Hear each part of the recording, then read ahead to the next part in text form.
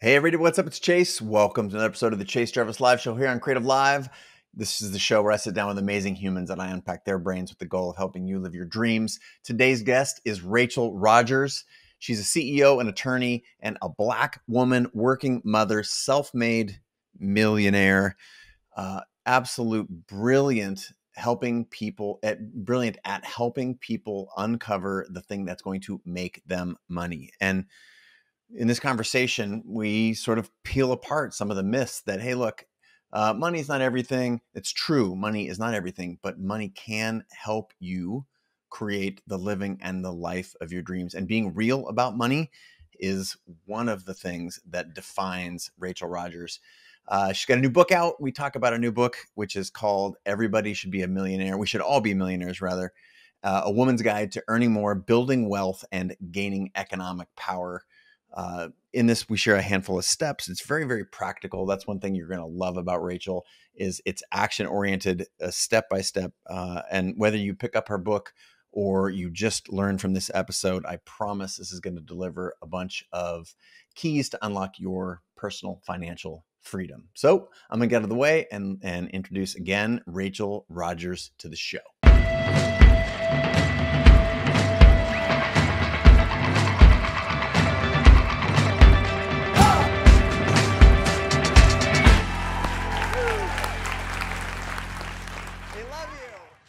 Rachel Rodgers, thank you so much for being here. Welcome to the show. Thank you for having me. I'm excited to talk to you.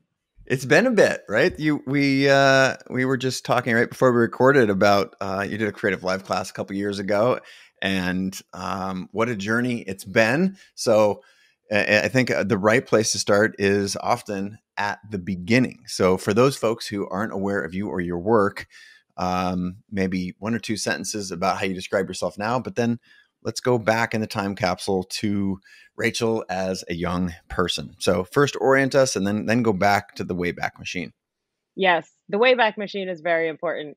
I have a good girlfriend and she's always like, you should remind people where you came from. She's like, do people think this is like this was always the way that it was? Like, let's catch Right. them I up. just read an article, for those who don't know, about you making $1 million a month. And I want to make sure that we don't orient people that that's where you started. You came out of the womb just clocking a million a month. But give it I was like the least likely person to make $1 million in a month as a child and even young adult. So the way I describe myself now is I'm the CEO of Hello 7, which is a company that is focused on helping women and marginalized folks build wealth and, create more economic well-being. So my form of activism is money and teaching people how to make more of it so that we can do good things in the world with it. And, we can have fun with it too, right? We don't have to just sacrifice. We can also enjoy it. So that's what I do now. And where I started was in Flushing, Queens, New York. I grew up in New York, Queens girl, and to a family that was, probably lower middle class and lots of different types of struggles, definitely related to employment, definitely related to finances. We grew up in a time where there was a time where my parents had good jobs and they bought a condo, right? So there was like a couple of years where they did really well. They both had good jobs and then they got laid off and lost it all. The condo Wow. too. And it was they were low income and young, having babies and climbing. And then they hit a peak. They were there for maybe a couple of years and then dropped back down. So, and of course, this was my childhood witnessing all of it and having, the people come to the door to turn off the lights. And my mom, they used to, back in the day, I don't know if you remember this, but they used to send they would try to get you to join a bank or something or get a credit card or whatever. And they would send these checks that you could call and activate it and then you'd have this check or whatever. This was before I guess people were as worried about check fraud. But anyway, this doesn't paint my mother in the best light, but she would use those the guy comes to the door and he's about to turn off our lights and go downstairs in our apartment building and turn off our electricity. She doesn't have the money, so she writes one of these checks and gives it to the guy, knowing that it's going to buy her 2 or 3 days. And then in 2 or 3 days, she's going to get her paycheck and be able to catch up. And I just saw that. And I actually really admired that about my mother. She's a hustler, and she knew how to make a dollar out of 15 cents. And that's what she taught me how to do. And so just witnessing this, all of this financial struggle, all of this distress, all of the like health issues that came out of it, with my parents, I was very focused on making money, and was like, I'm going to become a lawyer. I'm going to make good money. I'm going to take care of my mom and my family and myself. So that's kind of where it started. And it turned out okay. Like it's working. And now, yeah, quit the gritty stuff and now just jump to the posh lifestyle. You're there at the beach talking to me. And we're wrapped. Okay, thanks for the conversation. Congrats on the book, by the way. No, let's unpack that a little bit, because even in the story of your mom being a hustler, I Yeah. think we grow up and so much of our childhood shapes who we are, including the Hmm. stories that we tell ourselves. So, Yes. early question here: how do you break out of this cycle of money is hard that you were raised with? How do you break that cycle and say, money comes freely to me because I've applied my intellect, my ambition, my heart and soul into XYZ? How do you shift your mindset? Did that just happen overnight? Was that some Yeah. coaching? Or did you have to believe a myth? Like Yeah. what was able to flip that switch for you? I think it was definitely a process, right? Like there was no life coaching when I was a kid, and even if there was, I wouldn't have been able to access it. I didn't know about abundance mindset, or even the word mindset, like was not a word that I knew growing up. I think the thing is my parents had lots of struggle, but they always constantly were big encouragers and always said to me that I could be anything that I wanted, and I believed them. They really reinforced that within me and my sister. And so, I believed that. And then I would watch my mom watch like crime dramas and like courtroom dramas, and I'd see the attorneys like standing up for the little guy against the big bad guy, right? Or whatever. And I was like, I want to be that person. I want to be that advocate, I want to stand up for the little guy. And so that's basically what I did. That's why I think I was drawn to the law. And I think the other part of it is, and this has always been true in my childhood and as an adult, it really wasn't optional, right? Like I didn't see it as optional. I didn't see like getting to a place of financial security as an optional thing. It was a must. It had to happen. I was going to do it one way or another. What's the best way to do it? How can I learn? And I did have examples, right? Like first of all, there were drug dealers like in my neighborhood. They had money. I saw their hustle and what they were doing to make money. I thought it was, terrible. Resourceful, And but exactly, but resourceful, right? also resourceful. Yes, Yeah. exactly. And I understood that. So that was an example.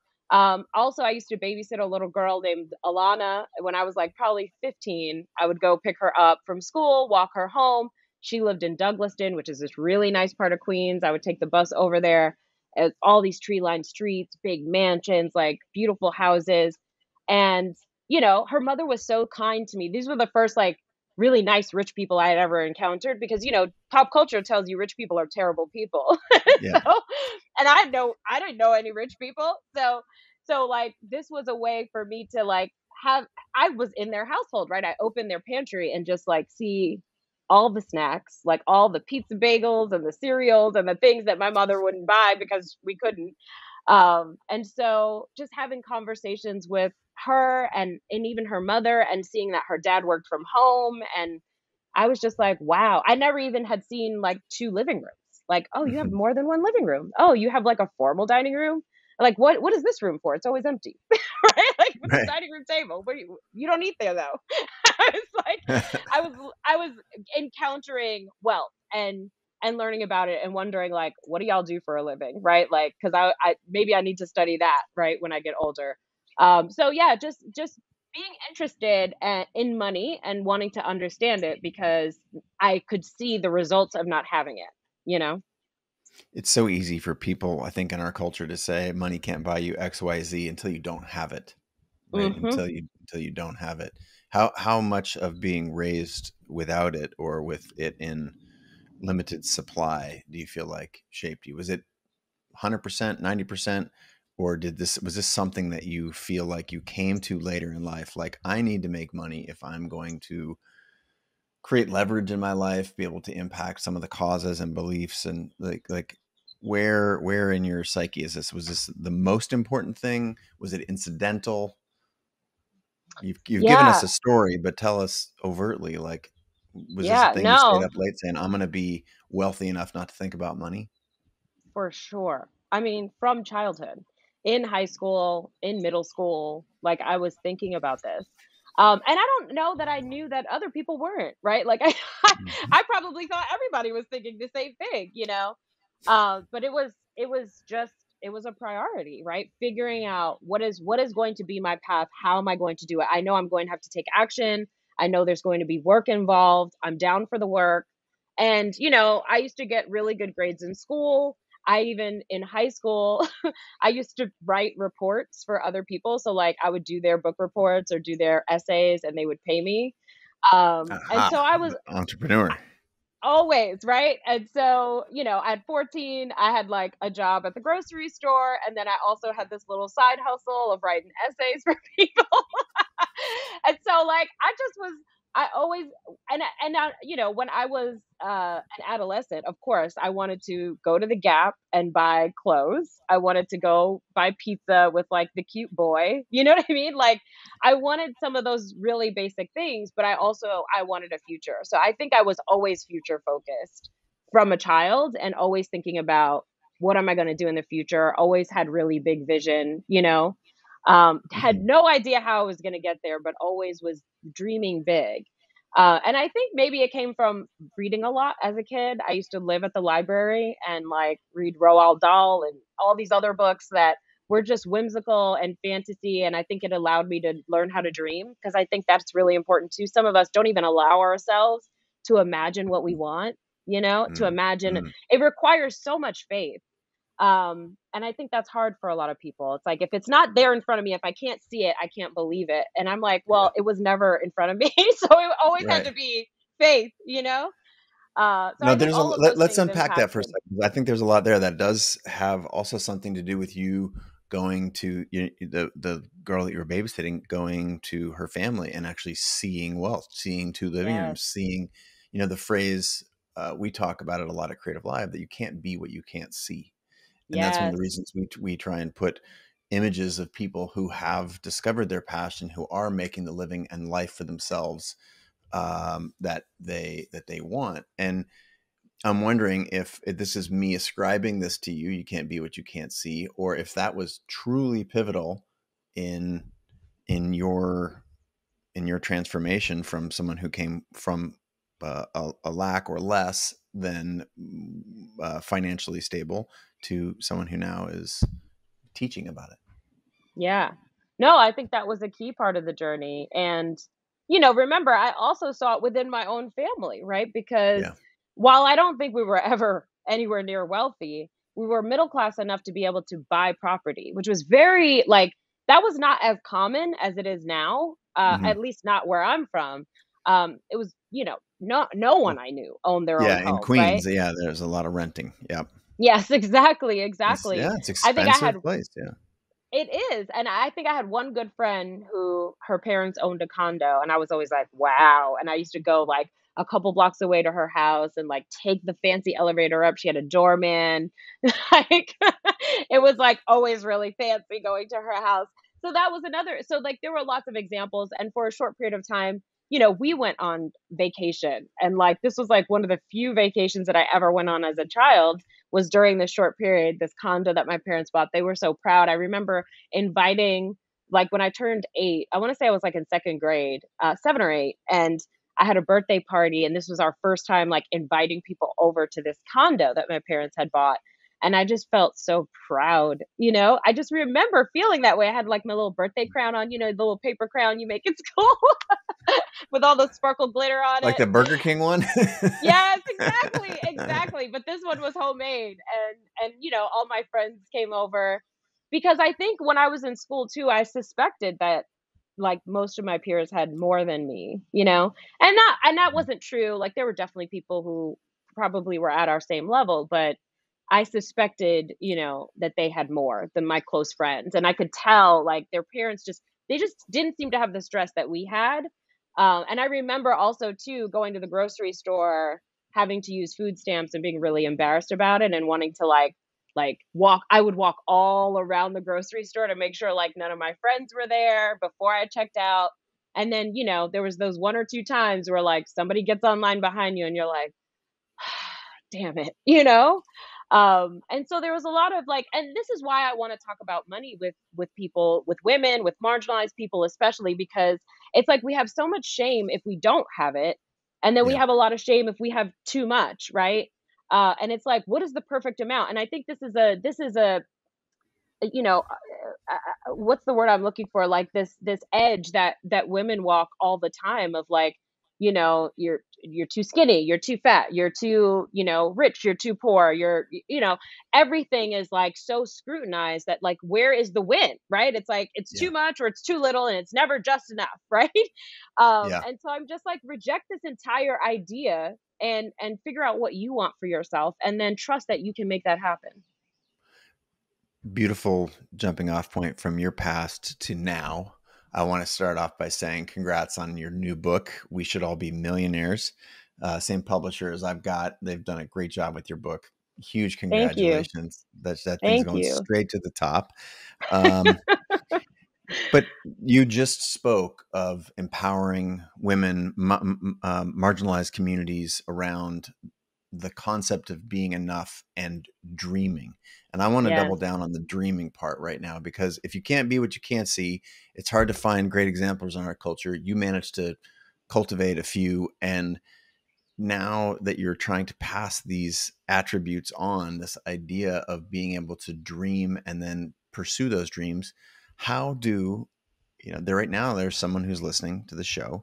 They're sitting on a park bench or walking or commuting, and they're like, damn, I'm stuck. Like, I truly can't dream because I'm worried about, my next house payment, or not having a job, or as we are trying to emerge from this economically devastating pandemic. Like, what advice would you give for people who are limited in their beliefs about themselves, their relationship to money, and what's possible for them? Yeah. Well, I say first of all, dreaming is available to all of us. It is free, Um I think sometimes we fear that, but we have to be courageous. I think sometimes we're scared to like name our dream or really visualize it or write it down or say it out loud because it's just like we're scared of the great disappointment or even pain of not having those dreams realized. And that's what, it does take some courage. It requires courage to really tap into your desires and be willing to commit to them and be willing to say, like, I'm going to try it, even though it may end in great disappointment. Like, I think it's worth it, you know? It's almost like love, right? It's like the same kind of thing where you enter into a relationship and you're like, ugh, if I really let this person in, right? Like it may not work out and I'll be heartbroken. And that's the same thing with our other dreams as well. But I think we have to be willing to do it because that's where it begins. And if you don't start that, right, you definitely lose. You definitely don't get to make it happen. And what if it could happen? I think the impossible is possible. So you got to just start with dreaming first. So, Do you have some prescription? Yeah, keep going. This is great. yeah, What's your prescription? You mentioned writing them down, sharing them publicly. yes. What are some other things that you've specifically done? If you've got any stories or anecdotes, recommendations on how someone who, I'll confess, like I wrote a best-selling book, and the first step is it's a 4-step process: imagine, design, execute, amplify. And imagining at different times in my life, I personally, white male, born in America, also lower middle class, but had, never wanted for food, for example. And yet there have been times in my life, even in the not so distant past, where imagining what's possible was difficult. Yeah. So, just like trapped in my own head. And so if you want to speak and work with women in other marginalized communities who are disproportionately affected, what are some tools, some tactics that you can share for starting to be able to dream even in tough times? Yeah. So, as you would imagine, I start with calculating the dollars involved because I like to make it practical. I think sometimes we think, "Oh, I have to be a bajillionaire to ever like live the dream life that I want." And maybe, but let's put some actual real numbers around it because I think it makes it real, it makes it practical, and makes it actionable. So, what I recommend that people do, and this is outlined in the book, but creating this $1 million vision, right? What I start with is, and how I came up with this action or this activity was I used to go for a run in my neighborhood. I lived in a tiny 2-bedroom house with my husband and my 3 children. So, like, the 3 kids were in the master bedroom, we were in the guest bedroom, and we were all sharing a bathroom. And it was whatever. It is what it is, right? And I was like shoved in the corner, like by the front door. So people would interrupt me all day long. This is me practicing law, as an attorney. In fact, that's exactly where I lived when I went to go do Creative Live, right? So, like, to put some timelines Amazing. around it, I was leaving my tiny little 2-bedroom in New Jersey to go to San Francisco and record it. So that's where I lived. And so, as you can imagine, we're like bursting at the seams. And so and it was 1,100 square feet, just to give you some like square footage, two floors. So like half of that square, not half, but a good portion of that square footage was used for the steps. So this is not a large house. Cottage, small cottage is probably how I would describe it. There you go. Uh, so anyway, I used to go for a run or a walk in the neighborhood just to get out of my crazy house with all of the crazy people, right? And all of the stuff. And so I would walk around the neighborhood, and this was a nice, affluent neighborhood. We just happened to have the tiniest house, tiniest, oldest house in the neighborhood. And so I would like run up and down the hill, and there was like these neighborhoods that I really like to run or walk in. And there was this piece of property that was, being worked on. It was being built, and I would see it every day. And I was like, wow, this house looks like it's really beautiful. And then they started to get close to finishing it, and they put up a for sale sign. And I was like, I allowed myself to like imagine that I could purchase that house.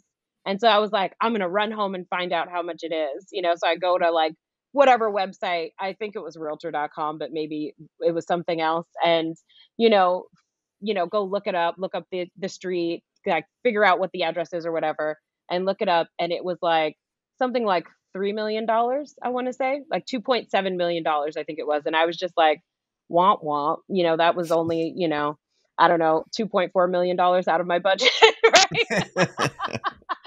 And so I was like down in the dumps, and I was like, I'm just gonna live in this tiny house forever, and I'm just gonna work my little heart out, and I'm just gonna have people ringing the bell all day while I'm trying to work and record and create videos and draft contracts or whatever.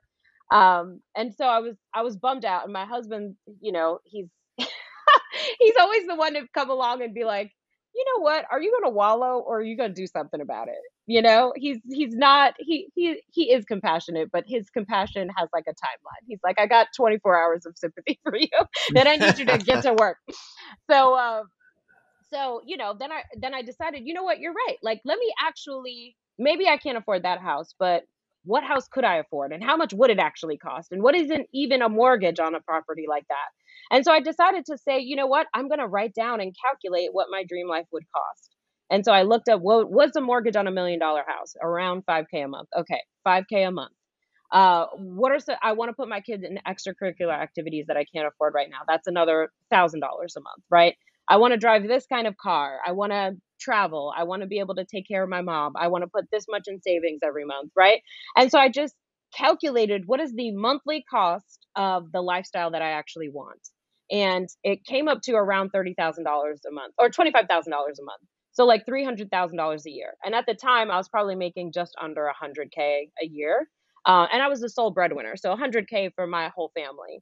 And so I was like, okay, that's 3x what I'm making right now. Like, that's not that far away if I think about it. Yeah, yeah, yeah. So I'm like, okay, let me start to imagine what could I do to make another, 15K a month or 20K a month. Like, what could I do to make that additional money? And I start brainstorming, coming up with ideas. Um, and then, from those ideas, a lot of them were really terrible and I didn't do them, but there were other ones that were pretty good and I tried them. and they worked. And Example, please. Example. so for example, doing a workshop, like teaching like a virtual workshop and saying I'm going to charge for it on legal stuff because that was my skill set, and getting paid for it, and that would bring in a certain amount of money. Okay, cool, that helped. And at the time, I had just finished, or it was around the time that I had created Small Business Bodyguard, which I kind of taught about when I was at Creative Live. And so I was like, okay, well, how can I make money from this product? Like I launched it and made good money, but now it's like crickets, right? So let me like try relaunching it. Let me do webinars. Let me try a YouTube channel. Like I would just try all these different marketing strategies to bring money in. Then I tried selling trademarks from a webinar. No lawyer was doing that. It was like, the only thing they sold from webinars was like digital products or courses. And I was like, I'm going to try selling my trademark services and see if I can get like 5 people to sign up. And that worked. Right. And so I just kept trying things to see what would work and see what would work consistently. And over time, it probably took me another 2-3 years to get to $300,000 in salary. Right. My business was doing okay, but I had so many expenses that what I took home was pretty minimal. And so I think just having that note in there. And then when I finally did arrive at that number, it's almost like I had forgotten about the note. So I went back. It was literally an iPhone note in my phone. And I went back and I looked and I was like, wow, I did all of that. I've accomplished all of that. And so then I was like, okay, it's time to make a new note. Now what do you want? And so I just did it again. And so that's kind of what I do. I just do it again once I accomplish the things on the list. It almost reminds me, what's the girl from Game of Thrones that's the the badass one with the dagger. I can't remember her name. Arya Stark. She had that list. Yes, Stark. Yeah. So like basically my list was like things I wanted to be able to achieve, and her list was kind of like that too. It was kind of an achievement list as well, just a different kind. Just a murderous list. No, I think that the practicality with which you approach that is both heartwarming and empowering, because there's what I find with most people, having had a lot of folks on the show and talked with through Creative Live and through speeches and books, and that the distance between where people are and where they want to be is often a lot smaller than we think in our mind. Like, exactly. I think just actually writing it down, and even if it's 10,000 hours or $200,000 in your case, you're really only one decision away from trying to close that gap. That decision exactly. the decision to try is such a powerful one. I agree. And even just researching, like even just, daring to be like, okay, well, let me look, what kind of house do I actually want? And seeing, okay, it's $1 million. Let me do a mortgage calculator. How much does because you're not paying $1 million, you don't have to come with a truckload of with $1 million in it, right? You need a 20% deposit, you need a monthly payment, right? So Yep. figuring that out. And I think when you start to make it, we don't even allow ourselves to explore that. We just take ourselves out of the race. Yep. And I will say too, for marginalized folks, for folks who grew up low income, right? For folks women, right? I think we have zero tolerance for the dreamy, for the non-practical. Because we're just like, listen, that sounds cute and all, but I need like real actual solutions, Yeah. And so and that's how I feel, right? I don't want to hear just like, and trust me, there is a place for woo, there is a place for dreaming, as we've talked about, but I also need practical tips because I'm not going to go to the bank and get a loan. They're not going to give me one, right? There is no Yeah. access to capital. I could barely get a credit card.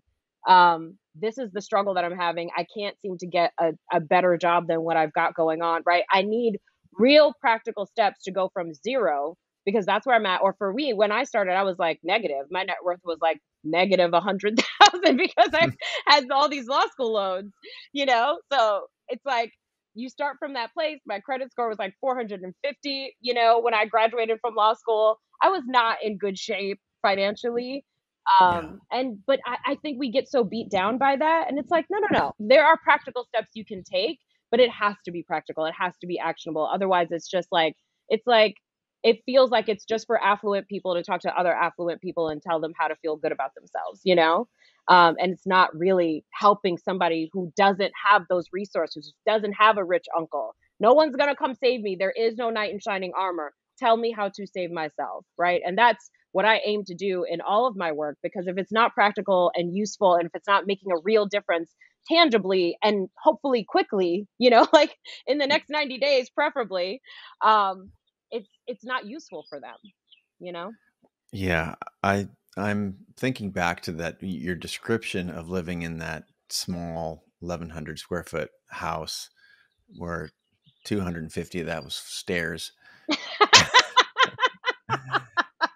But like you were making such an impression. This is why, like, I think the decision to try is so important, that you caught our attention at Creative Live. You had built up a practice, and your class at Creative Live around copyright, trademark for entrepreneurs, intellectual property rights. Like Yes. to this day, it's a popular class, and that you were living in that situation and trying to escape for 30 minutes on a walk to walk past a house that you couldn't afford but you wanted to dream, like that. Hopefully, that people can relate, because all the people that you look up to on the internet right now, they have gone through hard times. They've had to do these basics, the concept of even dreaming, the concept of making a list of what would your dream life look like, how much does it cost, and the fact that you were doing things and testing and experimenting, including, coming on Creative Live to like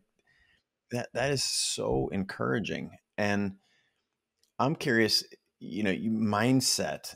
I'm a huge advocate of mindset. I've got a little pyramid that I believe deeply in, which is on the bottom of the pyramid is mindset, in the middle is habits, and on the top of that pyramid is goals. And you can't get to either, the second or the third step if you don't have some sort of a mindset, a foundation to build all this stuff on. And you, early on in my experience with your work, were talking about mindset, and specifically the mindset of money. And I wanted to uncover a couple things in the book, which I want to just pause for a second and say, this is an extraordinary book. Congratulations. We Should All Be Millionaires, a woman's guide to earning more, building wealth, and gaining economic power. Congrats, by the way. Thank you. But there's an idea in there that I loved, which is the juxtaposition between $1 million decisions and broke ass decisions. Yes. So, and why people may not even realize that they're focused on making broke ass decisions. And you have a formula for dealing with that. But I'm wondering if you can just share, because it's so tactical and there's a little bit of both humor and real embedded in that. Yes. Yes, yes.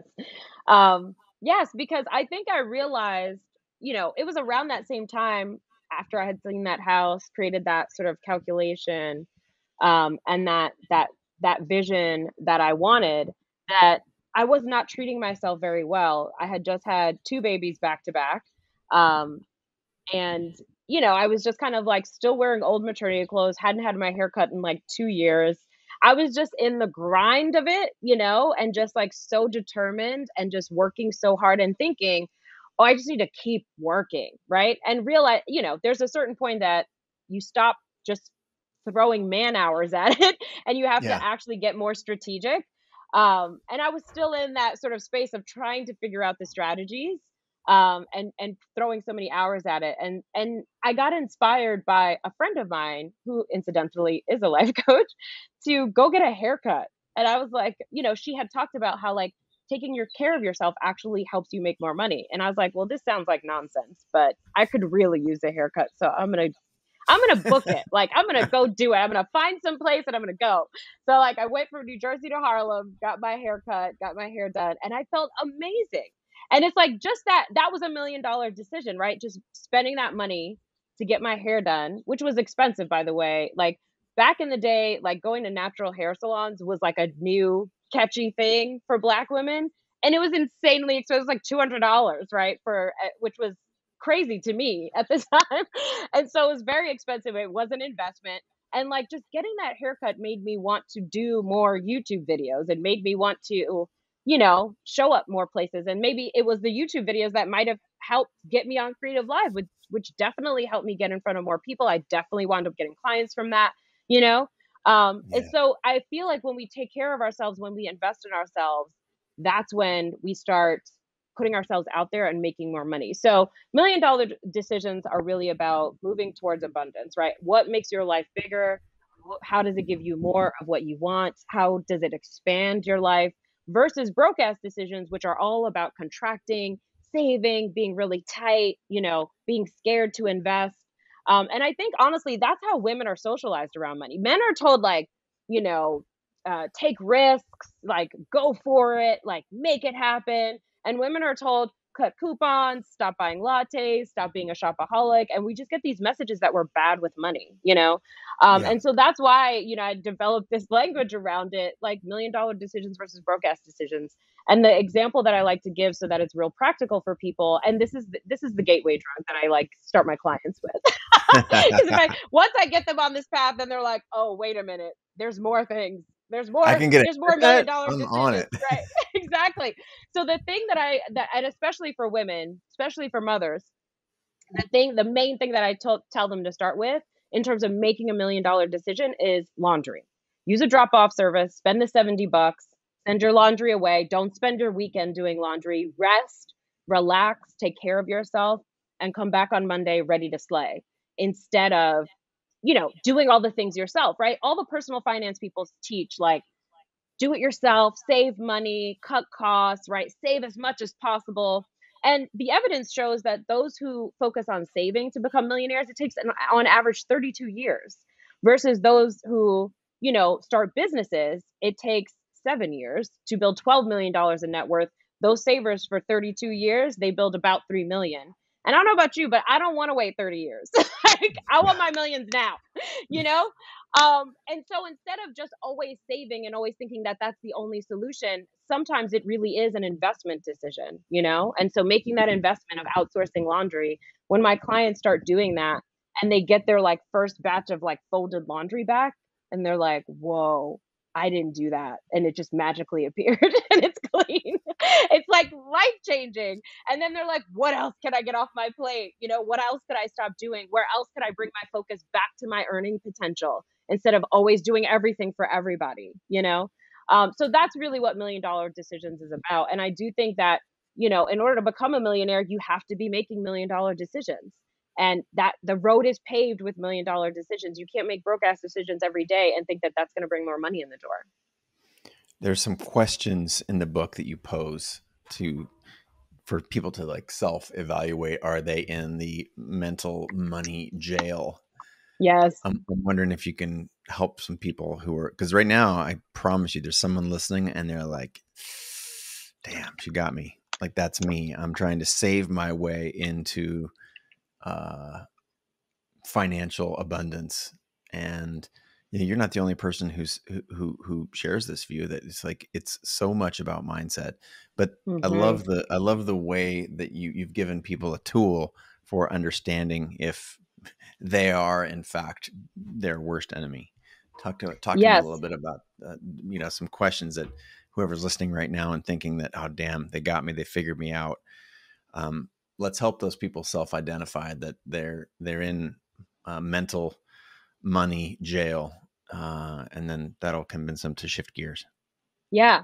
So we have a framework called it's WSABM. We should all be millionaires, and that's what I recommend that folks use to evaluate: am I making $1 million decision here, or am I making a broke ass decision here? And the W stands for what? Like, what do you actually want? Tap into your desires and figure out what do you actually want in this situation. Sometimes it's just too much society talk, too many cooks in the kitchen, right? When you're evaluating a decision and getting too many different perspectives, and now you don't even know what you want anymore. So what you want is what we start with. What the hell do you want? And And then being should. real about it, right? Like, Yes, if you want that, you want 20,000 more a month in income so that you can live your dream life, then write down that damn 20K. exactly. And own it, right? And don't be Yeah. ashamed because you want nice things. Like, it's not a bad thing to want more in your life in whatever way that looks like. So, what do you want? And then the S is shoulds. right? What are the shoulds that are operating here? What does society say you should do as a woman, as a person of color, as a man, right? Like whoever you are, there's usually, oh, well, this is what I want to do, but what I should do is this other thing. And so identifying that and recognizing that that's not coming from within, it's coming from outside. Hmm. Yeah. Um, so actions, what are the action steps you would take if you wanted to get to your wants, right? So what's just the first action? Because I think sometimes too we're like, well, we're trying to imagine the entire pathway and create like this 72-point plan. And I'm like, can we just take the first step? Can we just see what happens if we just do step one? We Yeah. don't need step 72 yet. We don't even know what that is yet. Let's just do step one and see what happens and evaluate from there and trust that you got it, right? Yeah. And so that's A. And then B is body. I always like to check in because I feel like if we that's where the truth comes from. If we can really get centered and grounded and calm and check in with what our body is telling us. Are we having heart palpitations and we're terrified? Or is there this impending sense of doom, right? Or is it Right. something like you're so excited, like your palms are sweaty because you're just so excited imagining this happening? So checking in with what your body is pointing you to. Because I truly believe like your body compass doesn't point you wrong. And I actually learned that from Martha Beck. Mm. And then the last one is for more. Like, what does more look like for you, right? Let's lead towards more, whatever that is, more of what you want and less of what you don't want. So that's the framework to help folks to start to get into this. And I think once you start making $1 million decisions, you can't help but make them. And it is still scary.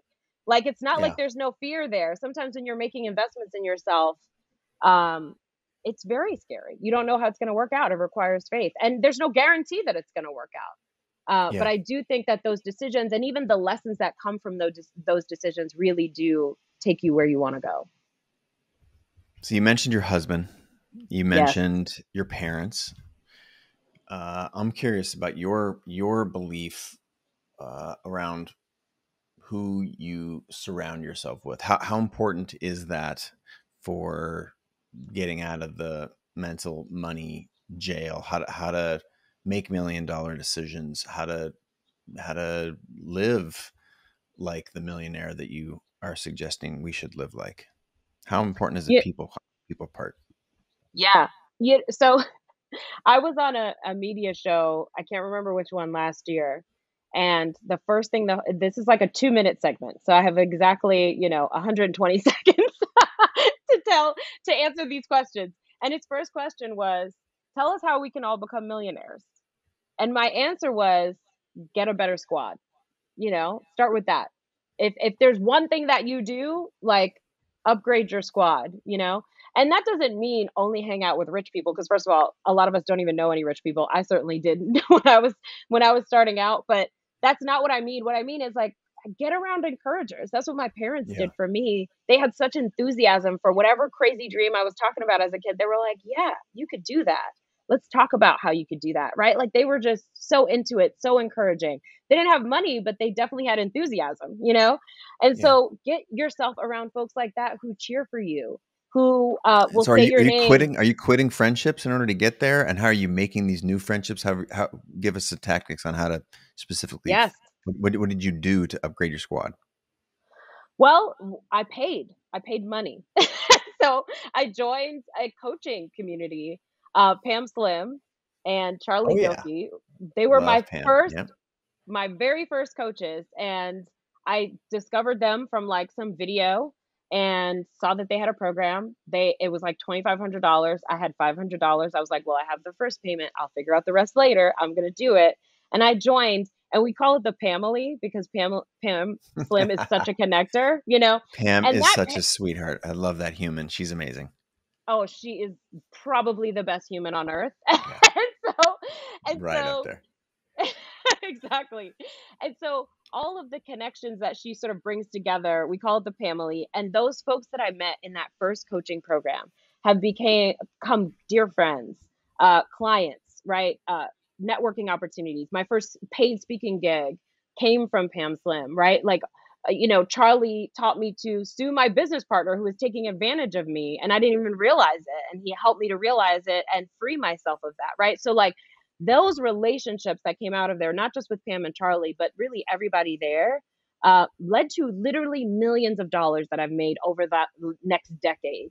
So sometimes you got to pay to get into the right rooms, because if you grow up in a low income area, if you don't go to a top school, if you don't work at a Fortune 500 company, your network is not likely to be strong according to statistics, which are like, hello, that's, I qualify for all three of those.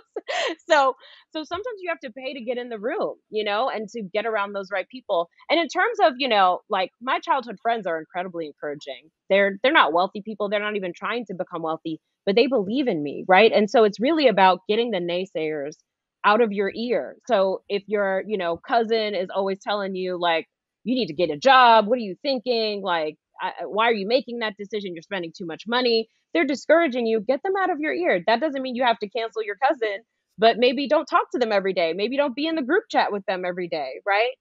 And really spend the most time with the people who really support you and help you and prop you up and make you believe, reinforce that belief, because there are actual stats behind this. So this is not just like, oh, it'd be Right. nice to be surrounded by supporters. No, there are stats from, Harvard professors that have studied this for decades that say that 95% of your success or failure is determined by who are you spending time with every day. So if you can spend time with people who encourage you every day, your success is 95% more likely to happen. And if you don't have access to that, like this, let this podcast that we're doing right here be a part of it. Like that's for Exactly. so many people now. Access is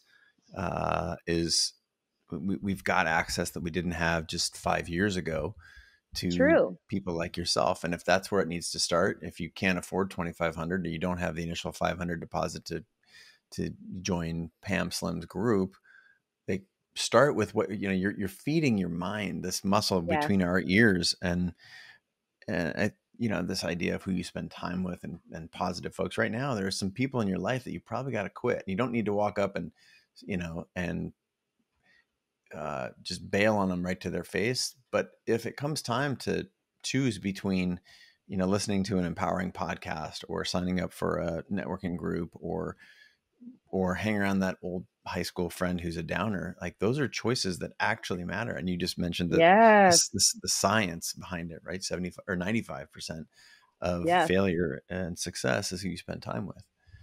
Absolutely.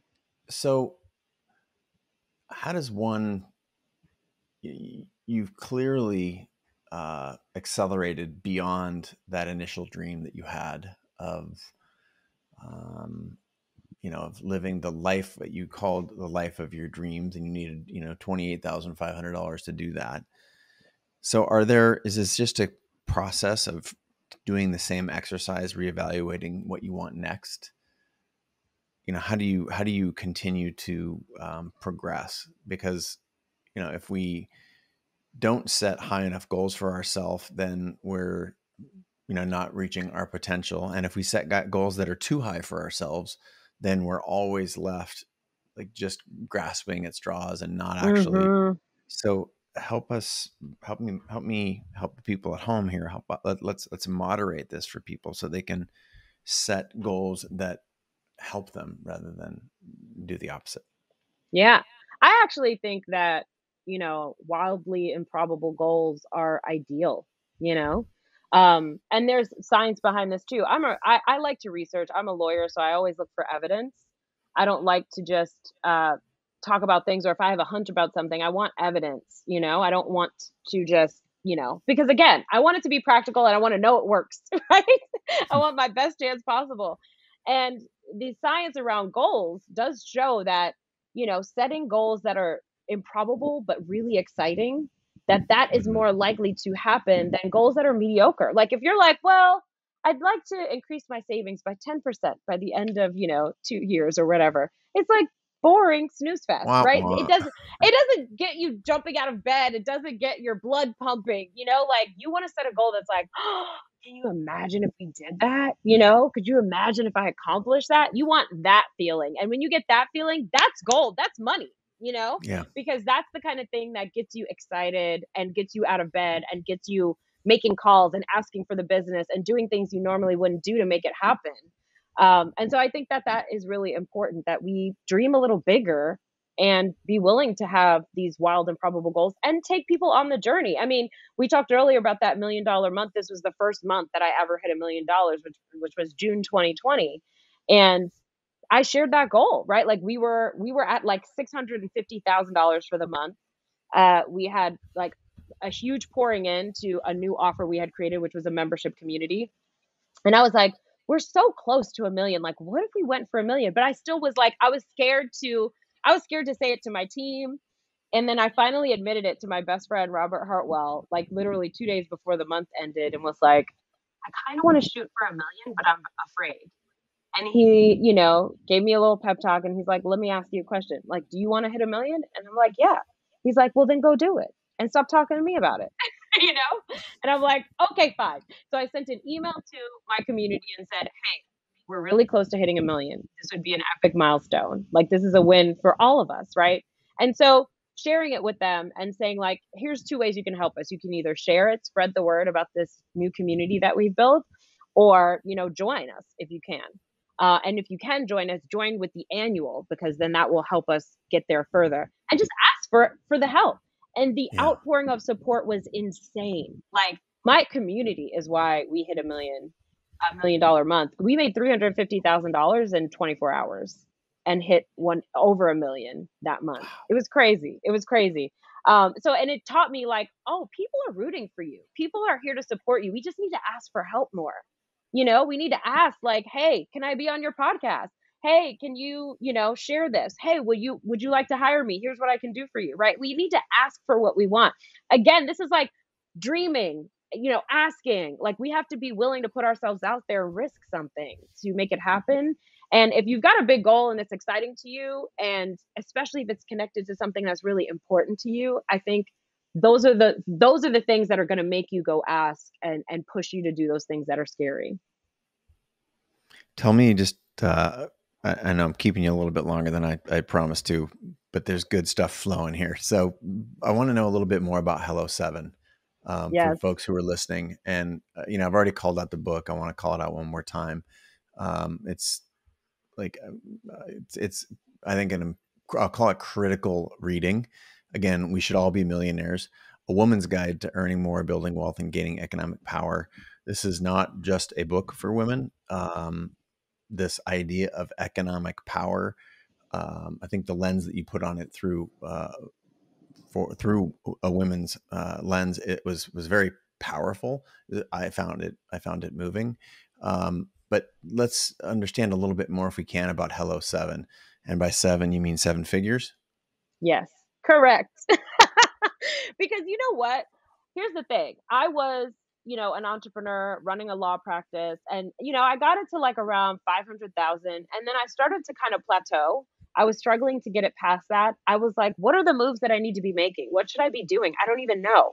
And there was nothing out there. There was like nothing teaching, how to go from a couple 100,000 to a million. Everything was like, get to six figures, get to six figures. And I'm like, I'm at six figures, and I could tell you, like, when I pay my team, pay all the expenses, and pay my taxes, there's really not that much left over for me. Mm-hmm. So I want to do more. And so I would look to what were some examples of women who were making a million, or even men, right, who were talking Mm-hmm. about it. Very few were, talking about it. Probably not that many were doing it, and really no one was teaching about it. And I do think there were masterminds that were talking about this, but I didn't know about them, or they were really geared towards men or geared towards tech space, right? I couldn't find anyone teaching about how do I get to a million.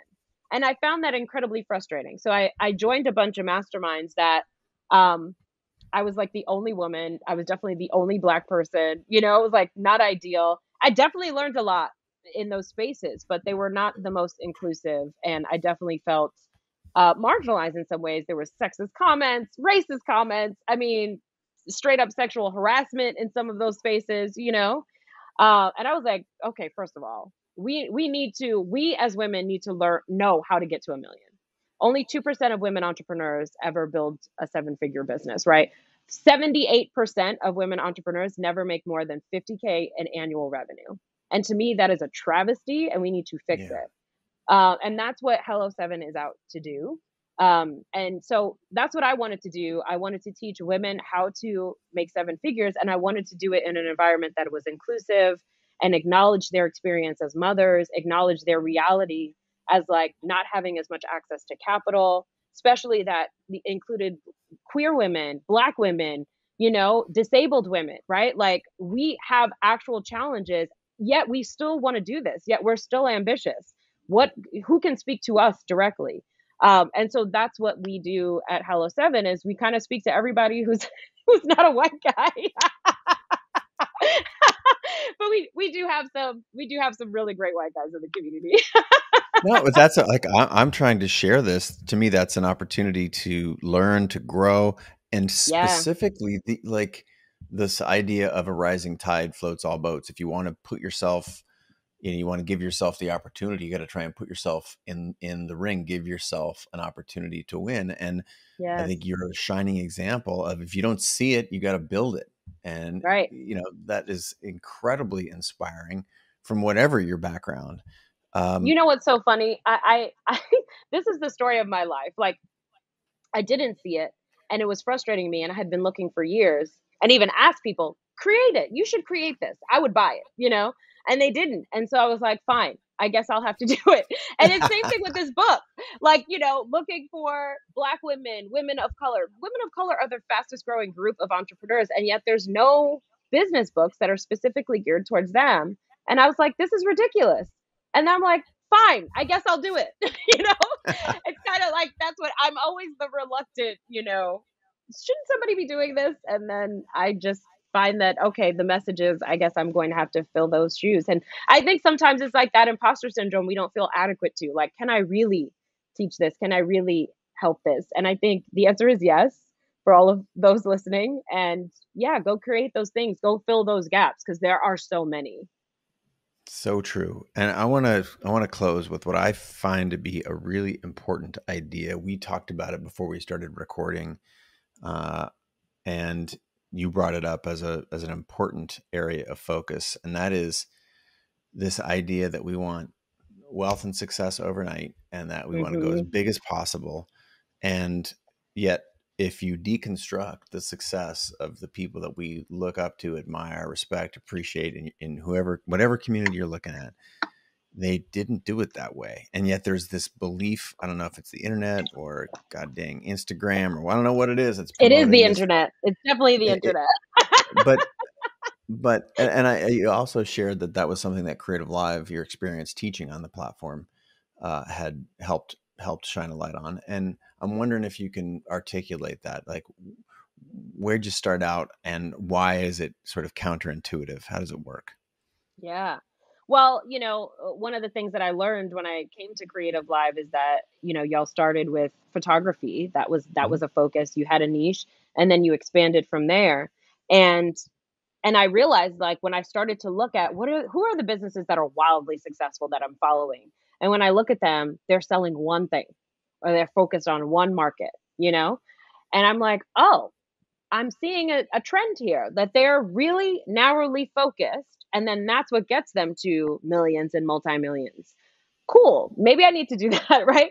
Because what I was doing in my business was just launching something new every time I needed money, right? So like Mhm. every couple weeks, I was like coming up with something else to sell, not narrowing it down. So I was very busy, very tired, talking to different types of audiences and wearing myself out and also unable to create like the process and systems that are so important for business so that you can be efficient Yeah. and make more money, right? And also confusing messages for your audience. If you're talking about all these different things, they're like, okay, I don't even know what you can help me with, right? And Yeah. so that's one of that coming to Creative Live really planted that seed for me. And that has become such an anchor piece of what I teach. My clients know we have a program called We Should All Be Millionaires, the club. It's the community. And they know I am relentless about this. And they're like, fine, fine, we'll listen to you. But I tell them, you need to have a single flagship offer. What is your one offer? What is your one ideal client? How can you really focus? Hit a million by focusing. You'll get there so much faster. You'll be able to create systems. You'll be able to create a streamlined marketing strategy to sell that one offer to that one type of client.